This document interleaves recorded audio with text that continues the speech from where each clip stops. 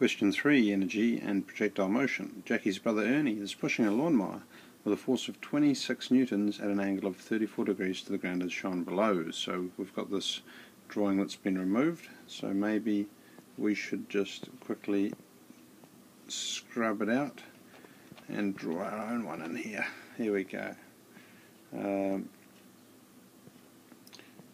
it's a lawnmower.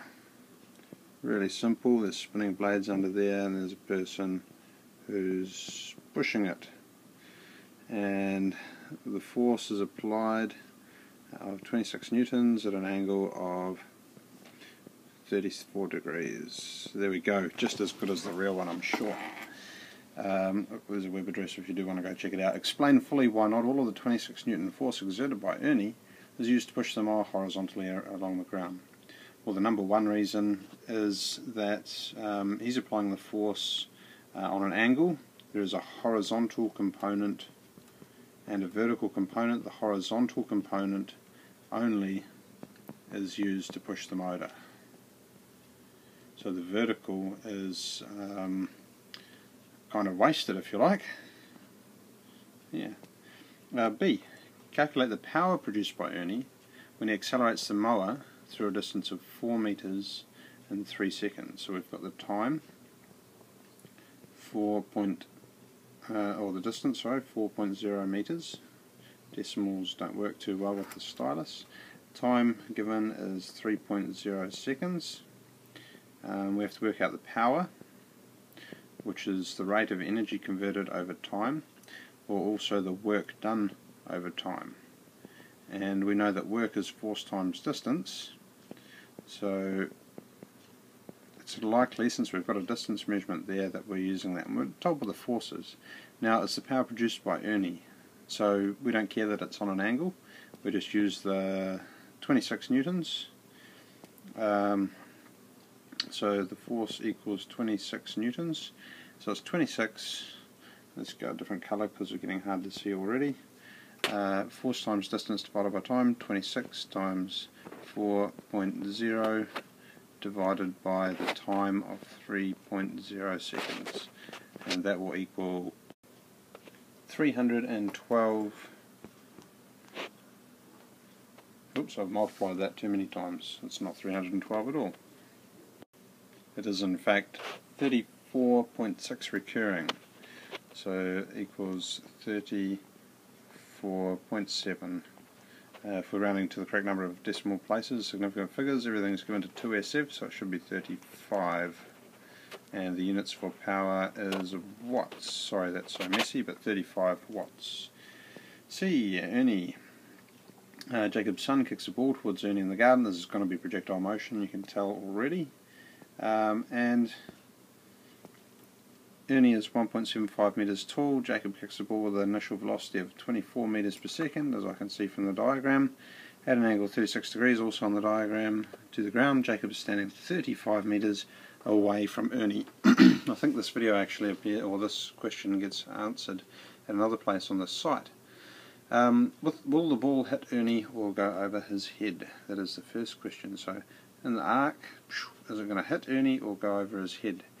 And we need to know the height that the ball will be at this particular range, 35 meters. So we need to know the amount of time it takes, the amount of time it takes to cover this range. So the best thing we can do is find the initial horizontal velocity. Okay, look, it's even giving me the start here. It says in your calculations, start by showing that the horizontal component of the initial velocity of the ball is 19.4 meters per second. Horizontal, that's because it's the adjacent edge. The horizontal edge is adjacent to the 36 degree angle. So 24 cosine of 36 degrees is going to give us 19.4 meters per second. So that's a good start. And then the next thing to do is to find that time. So we've got the distance, we've got the time. Velocity is distance over time. If we're trying to find the time, it's distance over velocity. And we can just plug those numbers there. 35 meters divided by the velocity of 19.4 24 meters per second will equal a relatively short 1.804 seconds. So that's the time that it takes to reach the distance away. Now we have to work out the vertical height at that time. So we want to know, I'm just going to change colour for the second calculation, that'll make it easier for you to see. So we want to know the height or the distance from the ground at that time. So vertically now, we have to consider the vertical velocity, which is going to be 24 sine 36 degrees, because it's the opposite angle, opposite from the angle that's listed. So 24 sine 36 degrees, which equals 14.11 if we're going to meters per second, and it's a decimal, not a number.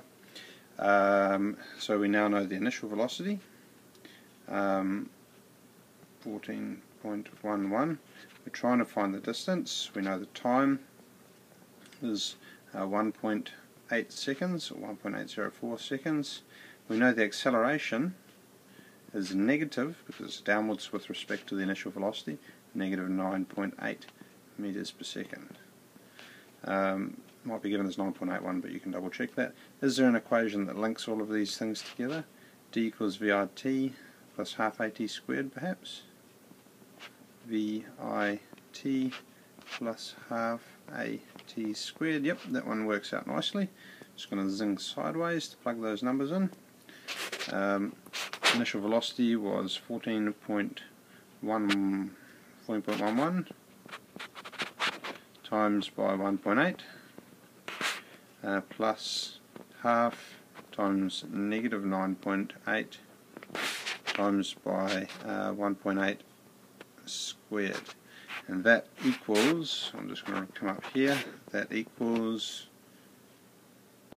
9.522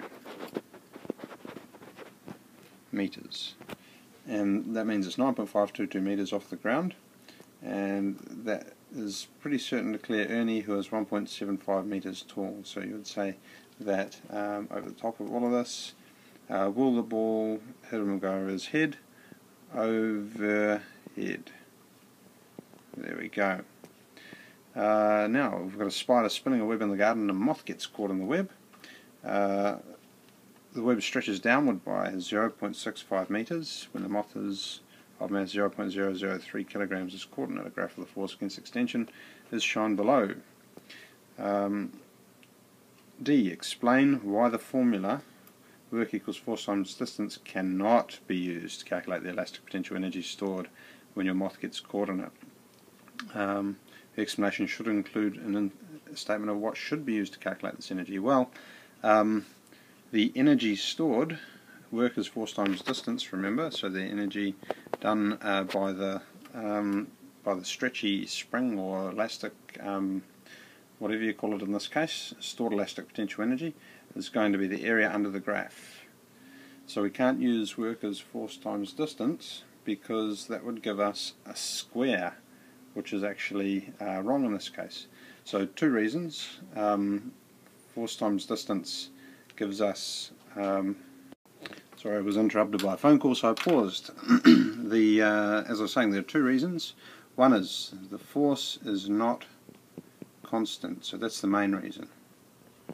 Non-constant force means as the force changes, the extension changes, and we don't get a consistent one force that we can use. So force is not constant. The second one is because it's dealing with the area under the graph, we're only interested in half of the force times the distance, which is also interestingly the area of the triangle. And so this is just a way of explaining it, not the square. Okay, but the main thing is the force is not constant, so you can't apply it in there. And E, calculate the elastic potential energy stored in the web when the moth is caught in the web. So as I said before, it's half force times distance. We have to go back up and get those values. Web is stretched downwards by 0.65 meters when a moth of mass 0.003 kilograms. Let's see if I remember those. Half 0.003 kilograms, but times by gravity, force due to gravity, to give us the actual force, times by the distance was, I think, 0.065 meters. 0.065? Just 0.65. That's 6.5 centimeters. 0.065. Plug those numbers into a formula, and out comes the answer of 0.000955, or 9.5 times 10 to the minus 1234.